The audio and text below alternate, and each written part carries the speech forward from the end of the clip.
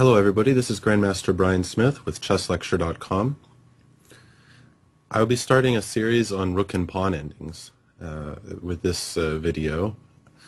Of course, you probably know rook and pawn endings are some of the hardest endings to play in chess, and they have their own rules to a certain extent.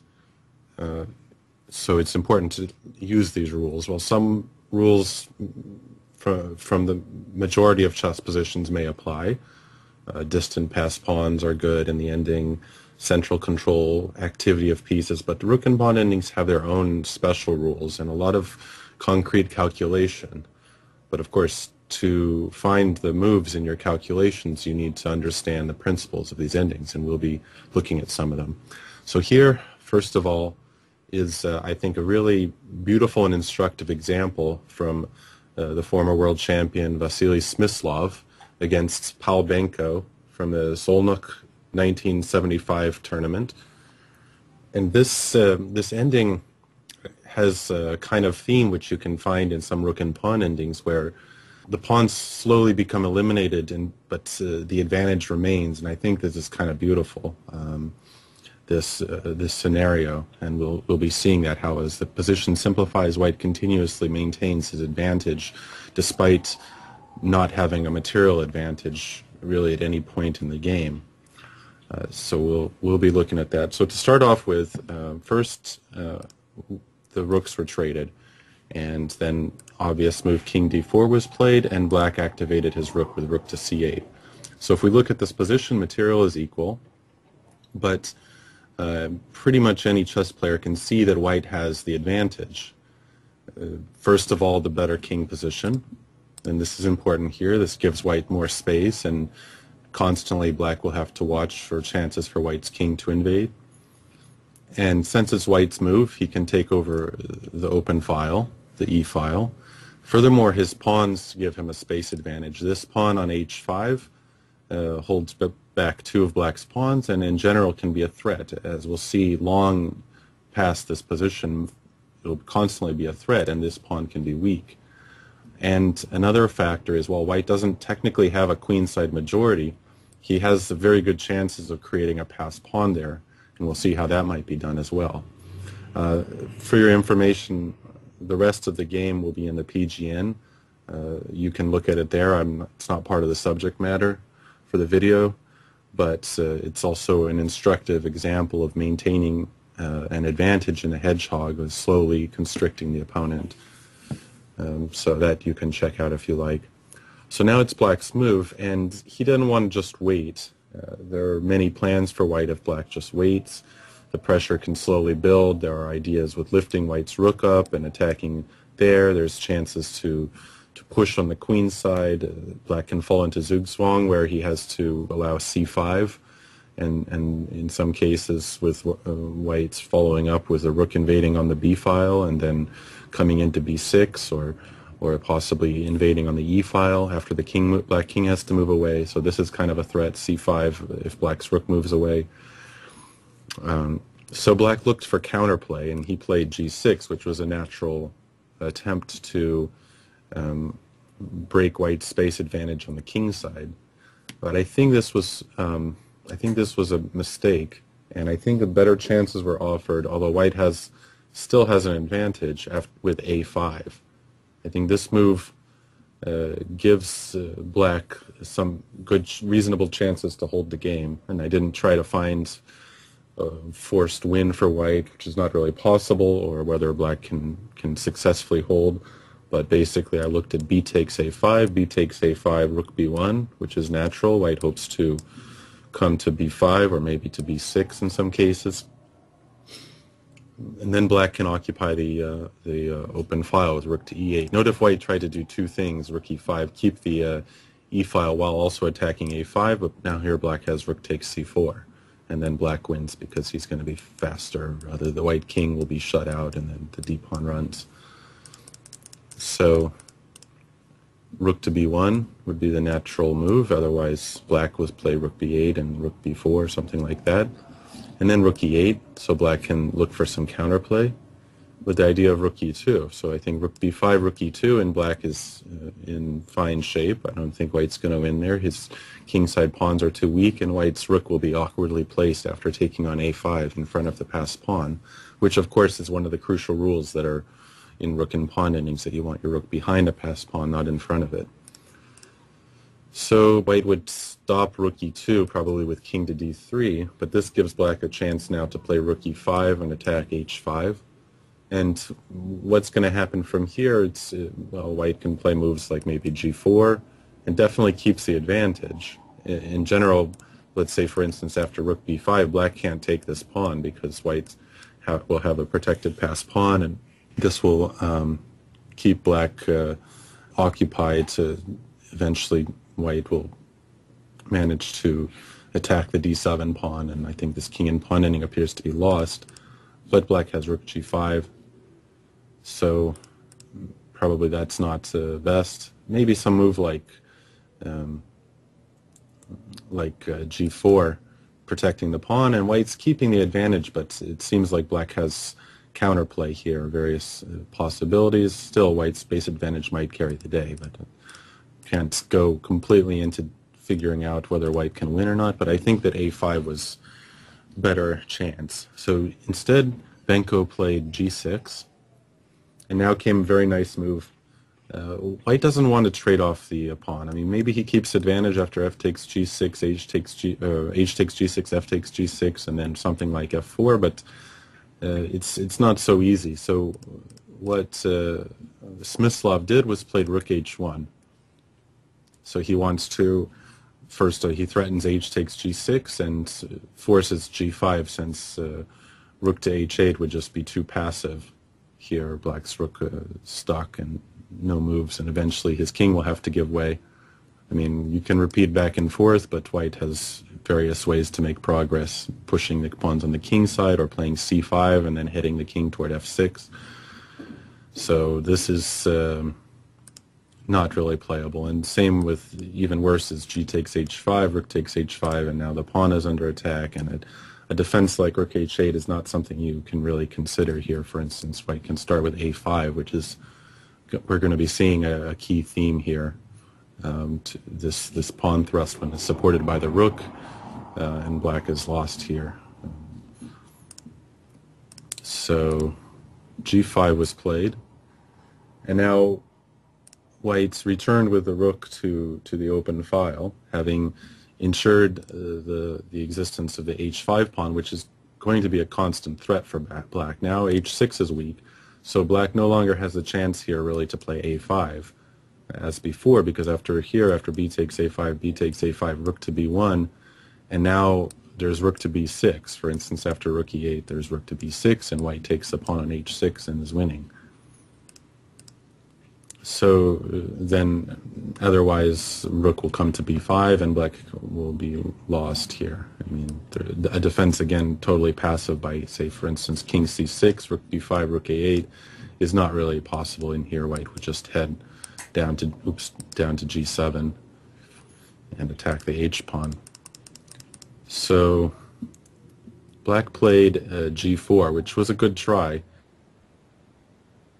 After f5, simply f3, and black is going to eventually run out of moves. For instance, if he if his rook comes up to c7, then rook to e8, and white invades this way, and then comes rook h8.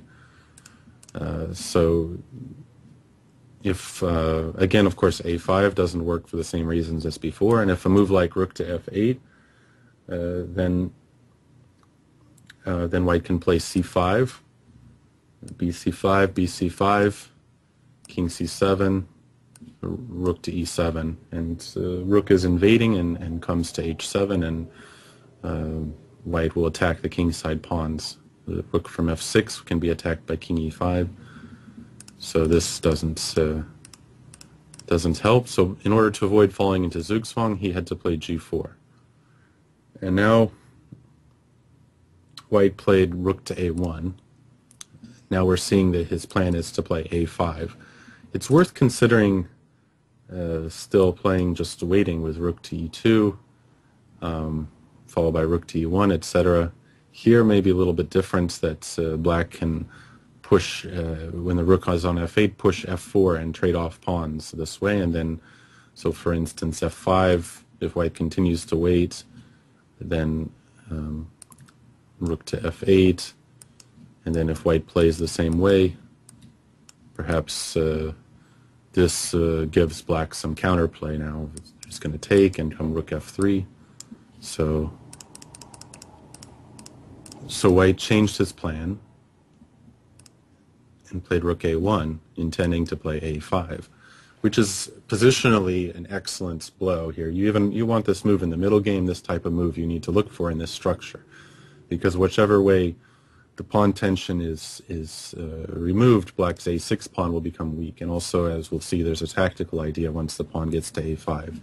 If black takes, the rook takes, and a6 is under attack. If black pushes b5, white gets a protected passed pawn. So it's very positionally desirable to play a5.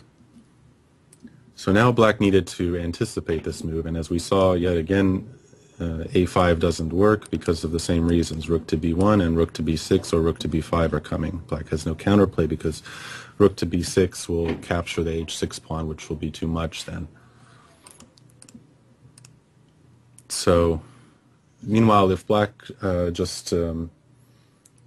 for instance, plays rook to e8, then comes a5, and black is not getting any counterplay, and white is about to take on b6, and so on.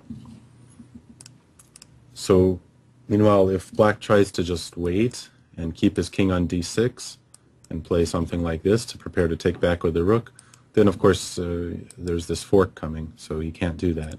So basically he has to move his king in order to avoid that, in order to protect b6 with the rook. So he played king c7. And now after a5, rook to b8. Again, if rook to e8, then white can play, I believe, a takes b6, king takes b6, c5 check, king to b7, and probably just rook a2 here, and white is advancing the king to d5, and can continue to attack, aim for attacks on a6, h6, g4. I believe this is the point. I'm not sure here whether white can also just play, for instance, rook a2. But I think, yeah, as we take on b6 and then c5 check, has to go to b7 and just stop rook e2 with rook a2. And black can keep rook on e6, but king d5, and black is in trouble here. I think that white should win. There's also ideas of rook d2, rook d4 to attack the g pawn and bring the rook to f4, where it both defends f2 and attacks f7. So I think that this is not working for black. Notice that whenever the rook goes to f6, white can play king e5 and chase it away, with the king then invading either on the king side on f5 or on d6. And the black king can't leave the a pawn. In fact, it can't even move, so black can fall in zugzwang because b5 if the king goes to a7. So it appears to be winning for white. So he protected with a rook. And now he hopes, after white takes, then rook takes, and now b4 is under attack, which constrains white. But now came a very nice and thematic idea here, which you should be aware of. Well, white has this pawn tension, and as we saw, there was no queenside majority, but this kind of pawn structure can produce a passed pawn, and Smyslov did that by playing b5. So white is, well, even in a king and pawn ending, white can take the rooks off the board and the kings are somewhere else, and white wins by creating a passed pawn in this way, by the pawn tension. Here, with rooks on the board, white just creates a distant passed pawn, but this distant passed pawn provides the winning edge for white. So a takes b5, and yeah, if your kings were far away and there were no rooks, then white would play a6 and queen the pawn. But here that doesn't work. If a6, b takes c4, and black can stop the pawn while keeping his rook, stop the pawn with the king, even attack the pawn on a6. So that doesn't win, but white just takes back instead. It's going to have a pass b pawn. So black took on a5, otherwise it would come a6. Rook takes a5. And now rook to b6. So black blockades the pawn and prepares maybe to play rook to f6 or something like that. If instead black played king to b6, then would come rook a6 check, king takes b5, and rook takes h6. And white's going to win here. The pawn on h5 is too strong, and the remaining pawns are weak. So white will be able to attack either f7 or maybe go to f5 and attack g4 long before black's d pawn goes anywhere.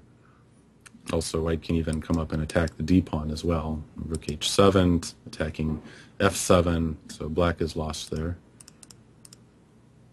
So he played rook to b6. And now rook a7 check, and black had to retreat to the back rank to c8 because of king to d6, rook a6. And we see that this outside pass pawn is a major advantage in many ways, but in one of them is that in king and pawn ending, white usually wins because of this pawn, which means that black can never trade rooks. Here we see an example of how this inability to trade rooks constrains black. Of course, if black trades, if black plays this way and if he takes, then the outside pass pawn is going to mean that white will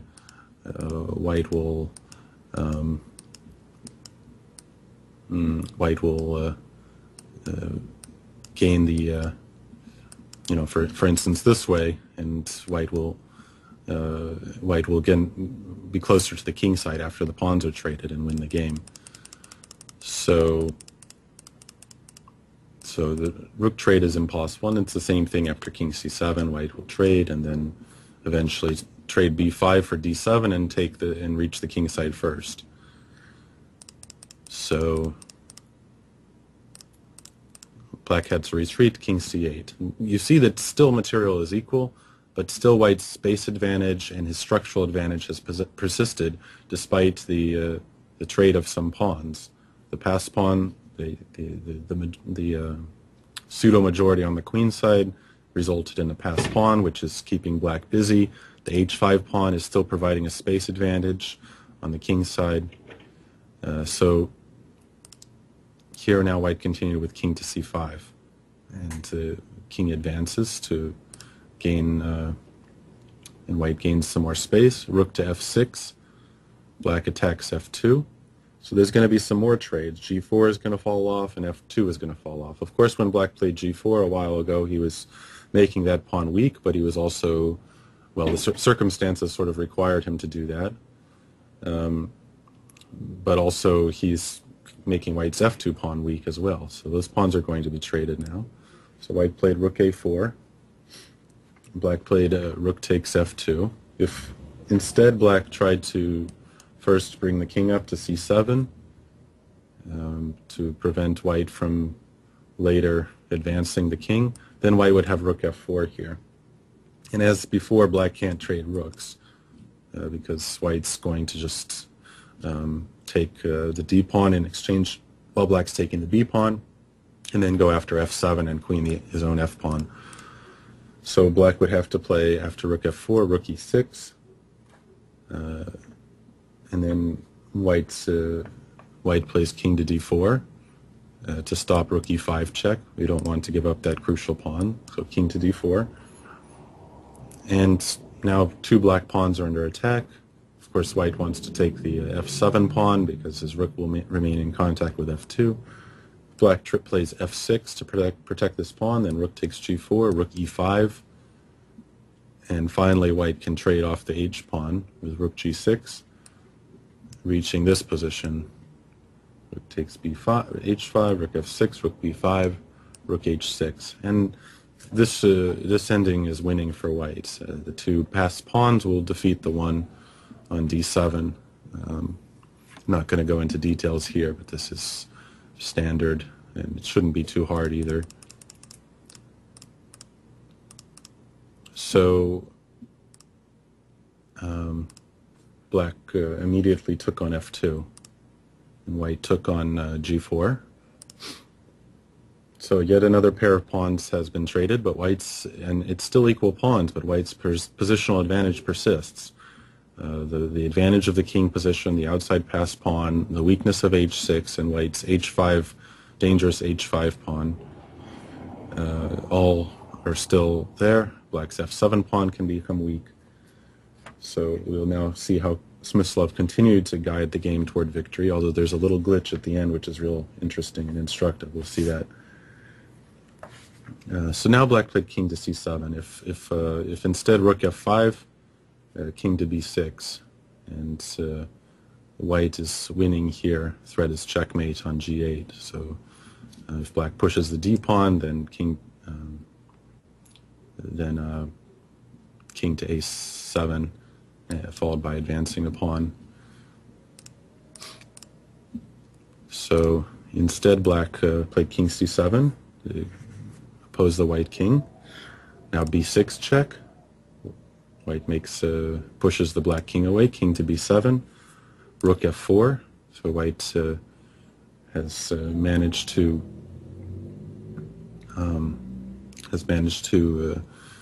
gain this good spot for the rook, where he attacks f7. Rook to c2 check. King to d6. So generally the idea is white's going to give up the b6 pawn, but it diverts the black pieces, and that's what's happening. So black now took on b6 with the king. He could also try rook to d2 first in order to keep the d7 pawn, but after king to e7, king takes b6, king takes f7, white still wins thanks to this long ago established positional advantage. So for instance, d5, king g6, black can't protect the h6 pawn. d4, king takes h6, d3, g4, and white wins easily. Black's rook is badly placed, and white will simply get behind the pawn and then push on the king side. If it came down to it, white could give up his rook for the pawn and still win with two pawns far advanced on the king side. So this didn't work for black. So he took on b6. White took on d7, has to eliminate this pawn. And black played rook h2. It's still, despite all those trades, white's basic positional advantage persists. The black king is far away, the white rook is better placed, the white king is better placed, and the black pawns are weaker. So black is actually in a desperate situation now, and he tried a clever idea with rook h2 here. Some other move, for instance, rook e2, trying to bar the white king's way. One way white can win is, I guess, just to take f7, and then we're about to come back and take h6, put the rook on g6, and win that way. So this is black is basically has to try to find something here, and he played rook h2, g4, and now rook h4. So the idea is that if white just plays king e7, black can play f5 and force the trade of pawns. I'm not sure, maybe even white wins here with rook f6 check followed by rook to g6, and I'm not so sure. We'll be looking at these rook versus rook and pawn endings in a bit.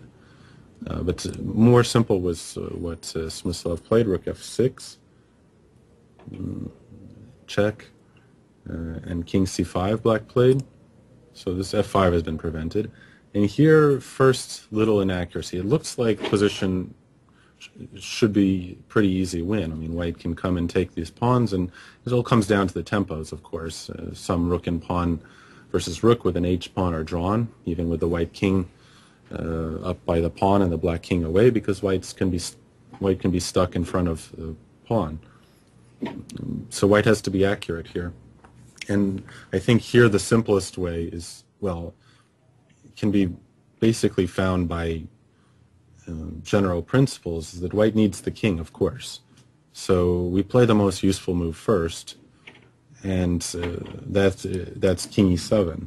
Of course, white needs to bring the king to the king side, so we can decide later how we're going to take h6 by the king or by the rook, maybe depending on what black does.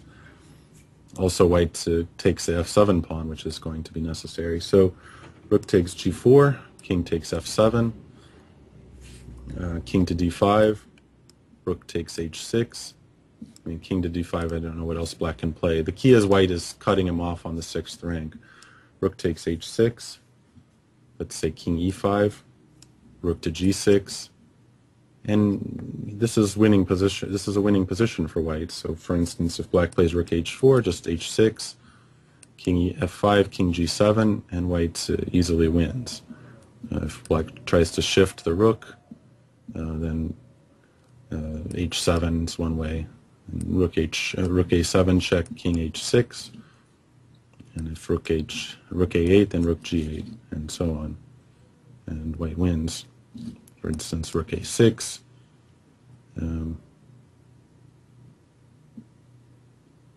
White can play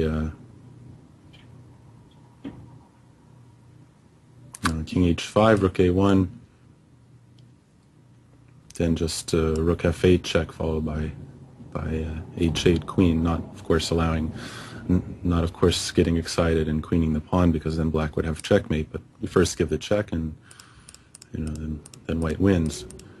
So, and if meanwhile, if after rook g6, if black plays rook a4, trying to transfer to this side, then white only has one move that wins. Actually, it turns out, I believe h6 black begins by checking, and king f5, and starts giving checks on the back rank, on the last seventh and 8th ranks. But instead, after rook a4, white has rook f6.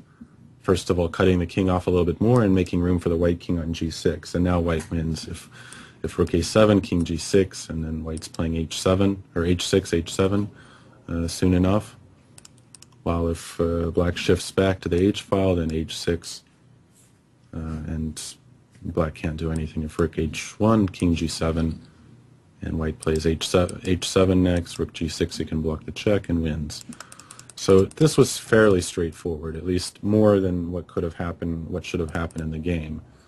And it's logical to play king e7 because you, in any case, regardless of what happens, the white king will have to go towards the king side. So that's the most flexible move. But Smyslov played rook takes h6, which is also natural. Of course, white has to take this h-pawn, but there may be some subtleties here, and we'll be seeing that. So now black took on g4, and here Smyslov made a serious mistake, which it's not easy to see, and I don't think anyone saw this. But of course, by this point, we have table bases, and so this type of position has been analyzed by computers to a 100% known conclusion.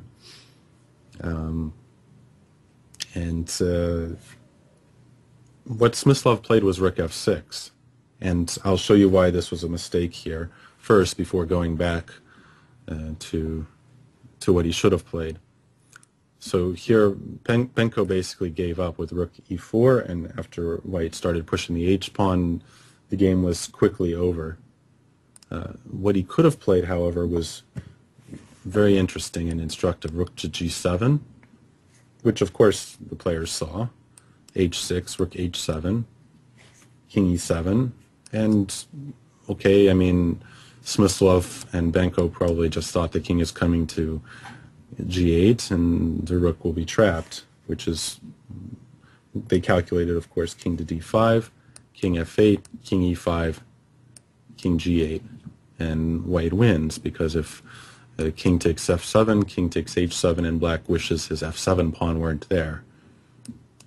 So white queens the pawn since black can't play king f7. However, there's a really nice subtlety here. instead of the obvious king e5, black has a brilliant move, king e4. And this forces a draw immediately. And probably a good player can find this if you have the position on the board, but it's not easy to, under pressure and see who knows the time situation. And also, it looks hopeless with the rook on h7, and you just look at king e5 and you give it up. But this move now would draw the game. The idea is, of course, if white does nothing, white has no moves that really do nothing. The rook moves, then f5 comes, or black takes h6. Obviously, this is a draw. So king to g8 is the obvious move. And now black plays rook takes h6, rook takes h6, f5. And this was the point of king e4. Black now draws. White's rook is just on the wrong side of the board, and the king is just too far away. So, for instance, if white, the natural king f7 heading toward the pawn, then f4, king e6, f3, and now it's a draw. For instance, rook h4, king e3, king e5, f2, and drawn. Rook h1, king e2, and so the next pawn is white has to give up the rook for the pawn. So another try would be if white wants to switch the rook to the long side, which is really where you want it, to the side with a black king. Still, it's not enough. After f4, king g7, f3, king g6, king e3, king g5, f2, rook a1, king e2, and it's a draw. So after f5, the game is a draw, and here, of course, white can do nothing else. So this would force the draw. Of course, if white plays something else like king e7, then black can just play rook h7, and white has to reach the same position after h6. So now, going back to this crucial point, it was still possible for white to win, but he had to be very careful here. So the right move was actually king e7, with the intention of getting to the same rook and pawn ending we just saw, which is what would happen if black just plays king d5, king g6, and then we'll have the same position as before. So let's try f5 for black and see what happens there. So king f6, okay, f4, king f5, rook h4. The other possibility is rook to g2, just giving up the pawn, but after king takes f4, king d5, rook f6, white is winning here. He threatens to push the h-pawn, and the king has, the black king is cut off far enough on the file and far enough on the rank that white wins. So rook f2, king g5 doesn't change anything. Black can't trade rooks, and if he plays this way, then this is a win. For instance, king e5, h6, and similar to what we already have seen. Next comes h7, or if the rook moves away, king to g7, and then white can interpose with either rook move and soon queen the pawn. So let's try instead rook h4. Then comes king g5, rook h2, rook h1 is not really any different, king takes f4, and here if black plays, this line really depends on some really subtle tactics actually. So here, for instance, if king to d5, white has rook a6, which is critical gain of time. Black can't take the pawn because of the skewer. So white gets to play h6, and the black king remains cut off enough for white to win. So instead, king to d4, trying to come closer while avoiding that, not letting white's rook out from in front of the pawn. Black intends to check and then bring the king closer and then check again and reach a drawn position. So in order to win, white has to use this nice maneuver to gain a tempo. Check on d6, Okay, if black just goes king c4, then h6 is winning. So king to c5. Now rook a6, as before, but with a king on c5. So black has to play king b5, otherwise, well, of course, he can't take again. And if he doesn't, then white is playing h6, so he plays king b5. Now the rook has to go back to h6. Black plays king c5, and we see that white has gained a tempo. It's now his move, and before the black king was on d4. So this unusual tempo gain maneuver is useful to know. So now king to g5, and white intends again to just cut the king off with rook f6 or rook e6. So now rook to g2, for instance. King f6, and black can try king d6, but then comes king f7, and next rook g6. So king e5 or king d7, rook g6, and then, for instance, if king e5, rook g6, rook h2, h6, king f5, king g7, and white reaches the position he wants, which is winning. We've seen before. Same, king d7, rook to g6. Let's suppose check on f2. White can play rook f6, rook h2, h6, and black is still not reaching anywhere. So rook h1, king to g7, king to e7, rook to g6, and white just pushes the pass pawn and wins. So instead, if black keeps checking, instead of trying to bring the king closer, and plays rook to f2 check, then comes king to g7. And further checks don't make any sense because rook g6, so black plays rook h2. And still white has to be very accurate here. Black is king g6, black starts checking again, so in order to make progress, rook h8. Now the black king comes closer, king d6, but he's just not in time. h6, king e7, and h7. And here white wins. Rook to g2, for instance, king h6. And if king f7 here, white has rook f8 check, and white gets queen against rook. But of course, the black rook is also separated from the king, and white should win quickly. In any case, theoretical win. It's the only way, I believe, here. So if instead black keeps checking, rook h2, king g6, rook g2, now the king comes to f5 and runs down to finally attack the rook, and let's say he checks one more time, and now if rook h2, then the standard maneuver rook a8 with the skewer after rook h7. So this is a long analysis, of course, but I believe white had to play something like this in order to win. So its position is more difficult than it seems, and that's one of the rules of king and pawn endings. They're never trivial. So instead, rook to f6 he played.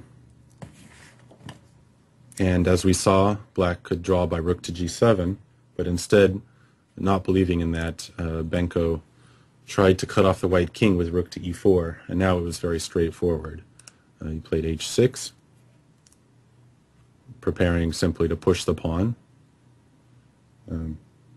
Black played king to d4, trying to come closer with the king. King to d5 would be no different. Now h7, and black had to play rook h4. Rook takes f7, protecting the pawn. King e5. Black tries to approach with the king, but clearly white is just going to slip in through f8 and g8. So king e7. There's no moves for black. He just waited with rook h1, then king f8, king to e6, king to g8, and black resigned, since white's going to continue with rook to g7 followed by queening the pawn.